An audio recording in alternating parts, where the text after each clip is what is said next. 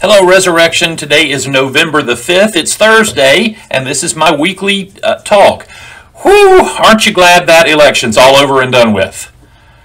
Just when you think you're going to get a break, I think we're actually ramping up with that rather than calming down. And I am tired. I'm fatigued. I'm ready for it to be over with. And I know how many of you are anxious about it too. I know some of you are heartbroken at the way it looks like it's going. I know others are elated by the direction it looks like it's going. We have a very diverse parish that way. You just remember that your church family is the place where you come and you're loved. I don't care who you vote for. I don't care who you voted for. I don't care if you're happy about the election. I don't care if you're sad. I care. But it won't change my opinion about anybody. And it won't change my opinion. It won't change the opinion of the parish either. God gave us to each other to love each other in times where we're elated and in times when we're sad. And we will come together and continue to love each other. Just don't let yourself get too fatigued. I know you're tired. Let's pray a prayer for peace from the prayer book. Eternal God, in whose perfect kingdom no sword is drawn, but the sword of righteousness, no strength is known but the strength of love, so mightily spread abroad your Spirit, that all peoples may be gathered under the banner of the Prince of Peace, as children of one Father, to whom be dominion and glory now and forever. Amen. That's a good book, isn't it? If you don't have a copy of the prayer book at home, you let me know, and I'll make sure that you have one. So while we are all tired of voting and all things election oriented, don't forget to vote for vestry members. I have a list of folks that I'm going to head out today and probably sometime next week to deliver ballots to, people who are homebound or people who are playing it really safe right now, which is a good idea for lots of folks. So I will be delivering those. If you need me to deliver one to you, just give us a call in the church office, and I'm happy to do that.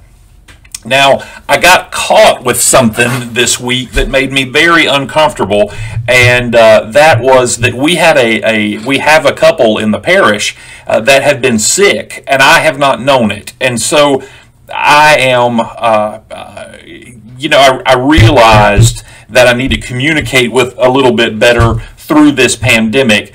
If you have been out for several weeks or even months, as many of our folks have, I am assuming that it's because you all are being safe and being careful and you're isolating, and that's why I'm not seeing you. I assumed this about someone and found out last week that they really had been quite sick, and it upset me so badly. So I want you to know that if you go off the radar for a while, I'm probably going to assume it's because you're playing it safe. So if you are in need of anything, if somebody's sick, if somebody needs something, y'all please pick up your phone and call me or shoot me a text or an email, or let Miss Ann know in the church office, or Pat, and they will certainly let me know.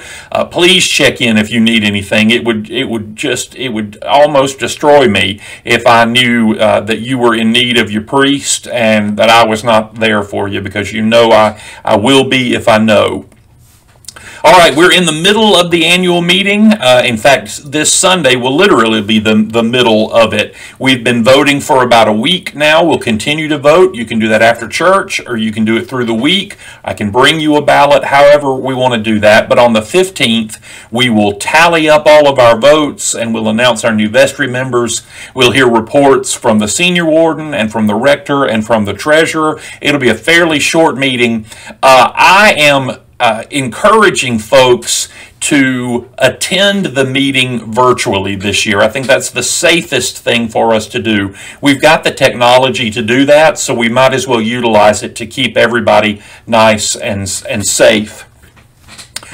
So on the 15th, we'll plan to give everybody 15, 20, 30 minutes to get home from church after the late service before we begin the meeting on Zoom. We'll send you a link and let everybody log in. Virtual attendance does count as attendance for the annual meeting this year, so plan on that, not this Sunday, but the next Sunday.